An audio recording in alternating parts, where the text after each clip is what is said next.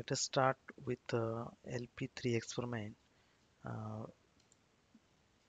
of machine learning as per the SPPU syllabus. So this is the experiment number one which we will discuss today, which is to predict the price of Uber ride. The Uber ride price depends upon what is the pickup point and where is the drop off location. So distance between pickup point and drop off point will decide your price.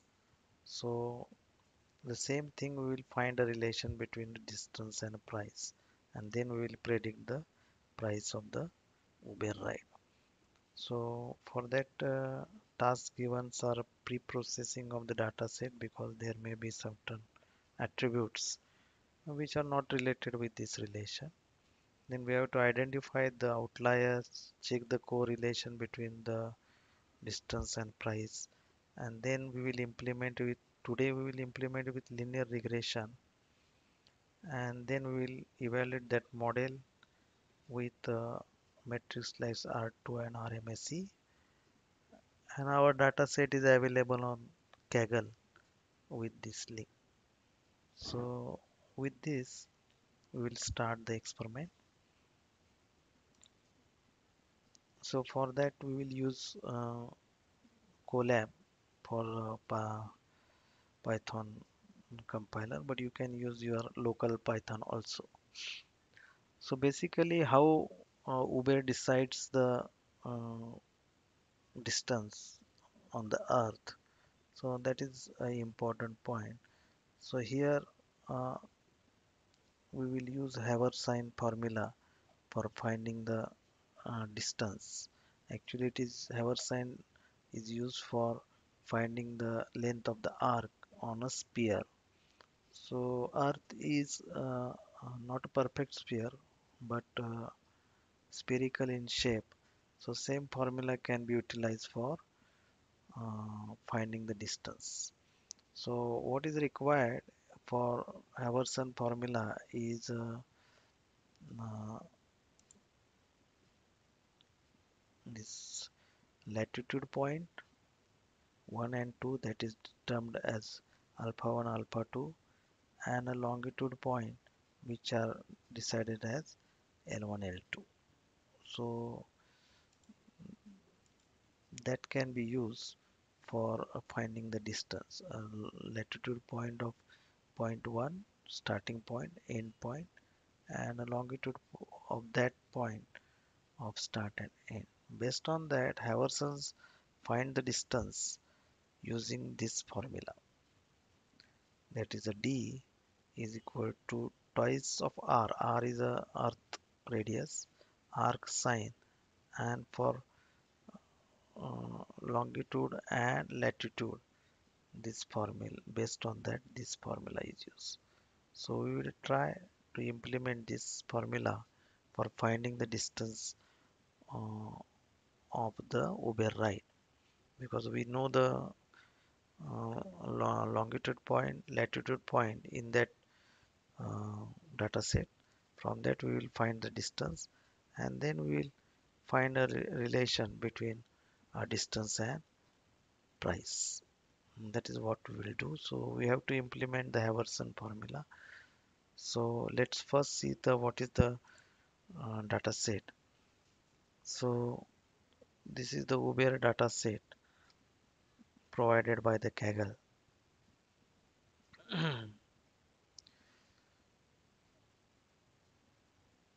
So data set contains uh, a, a unique key per trip. Okay, so that is the per trip key.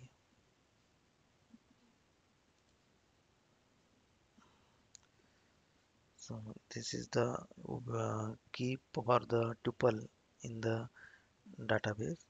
Then the pair amount, then pickup date. But the date is not important for today's relation.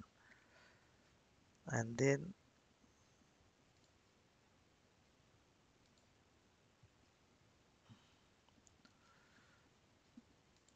this is the passenger count. That is also included in the database, but that is also we are not interested. We are interested in pickup longitude, latitude, and drop off longitude and latitude. So using these four attributes, we can find distance of ride. And the other point that is discussed here is the price. So we will find the relation between these two. So you can download this from Kaggle dataset, and this is the Uber CSV file that you can download, save it on your hard disk, and then you can use it in Google Colab. So first of all, um,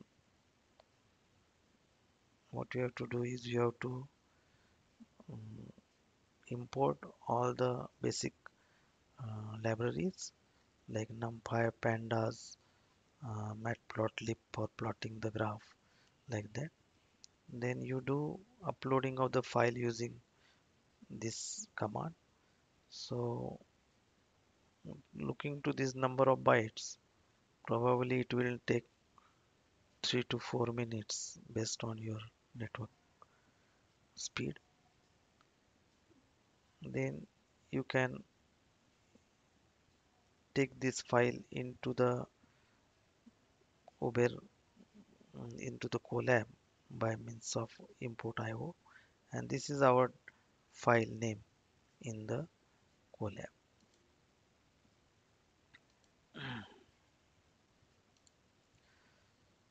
So first of all, see the shape of the database. So it is almost 2 lakh entries with 9 attributes.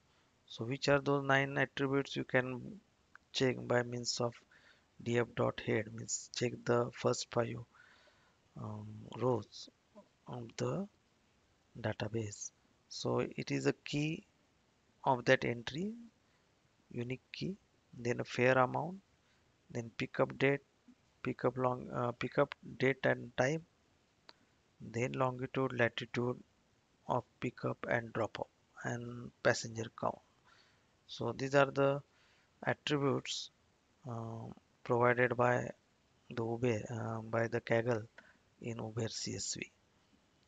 So if you check the information about what is the type and what is the name of the column, so this is the type of the data which is stored into this. Now we will do the pre-processing by finding how many null rows are there.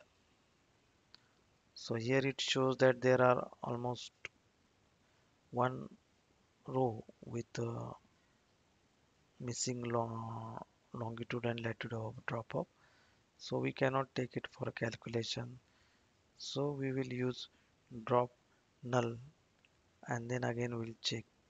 So you will find that now there is no null value into the database. So that is our pre-processing of the dataset.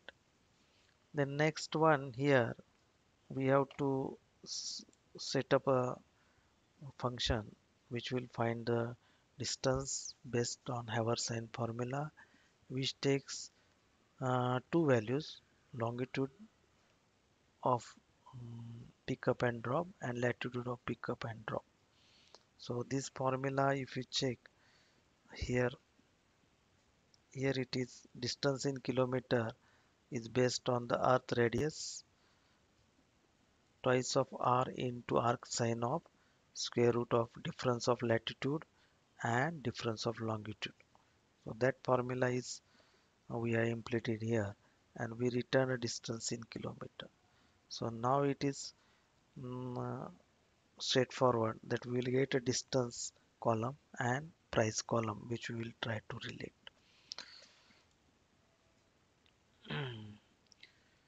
So then we have created one more column called as distance using Haversine for all the entries into the table. So if you check the now header, it is all the column, previous column with a distance column at the end. So that is what we are going to.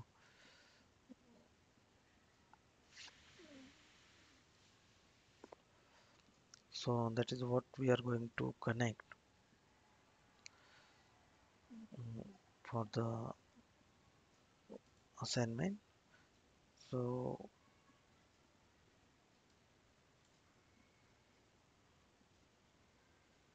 here is our fare amount and here is our distance. So now we will use only these two columns for finding the linear regression or relation between a distance and fare amount. So I hope you can understand now. It is now clear that we have got two columns which has got a relation between these. Remaining columns we are not interested.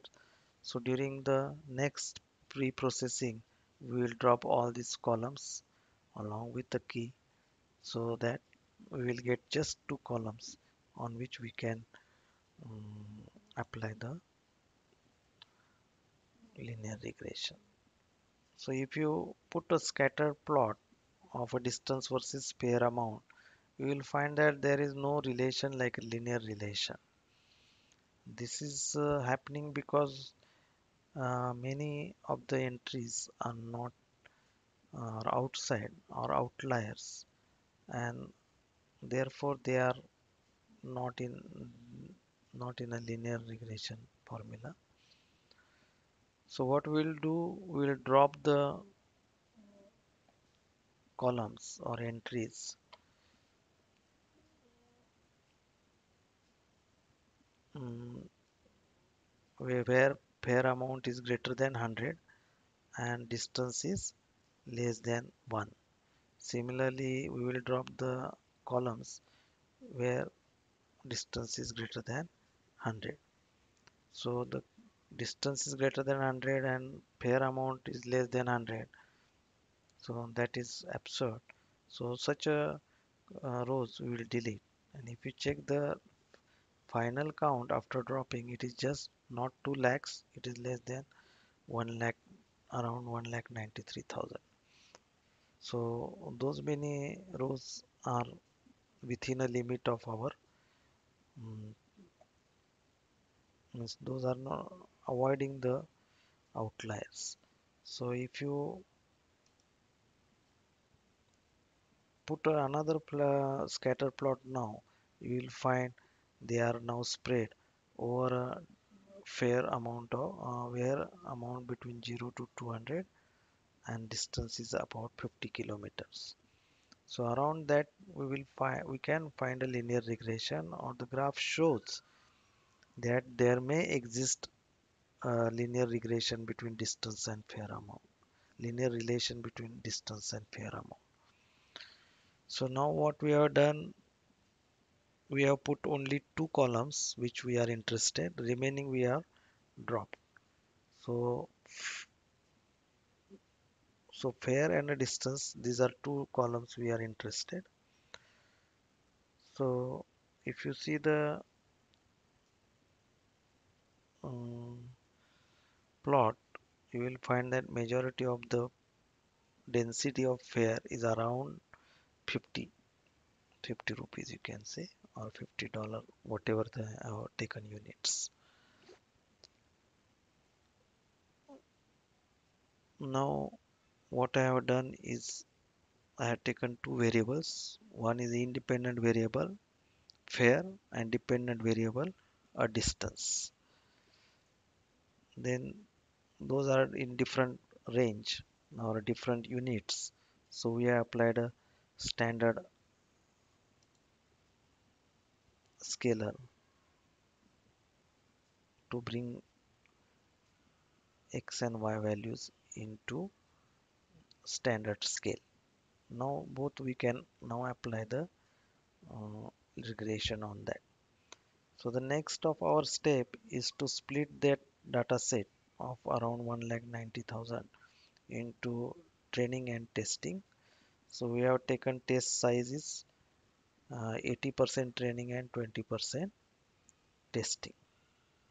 Now we will select one linear regression model and we will try to fit forward training data, and once the model is trained, we will find the predicted values. So we have got a predicted values on testing. So we'll check how much error it gives with the testing test actual values of test and predicted values of tests.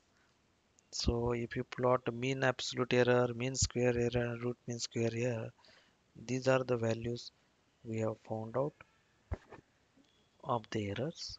So you will find that root mean square value is almost 44%. So model is not that much accurate. And why this is happening is if you check their its plot, you will find that the majority values are are far distance from the regression line selected for the model. So that is the model we have designed. So we can increase the accuracy by taking the different training set, and we can find the more accurate model, or we can change the linear regression model. That is what we can do, and that is what is expected in this experiment. So I hope you can understand the first experiment of linear regression, how to find distance and all other things. So we'll stop here.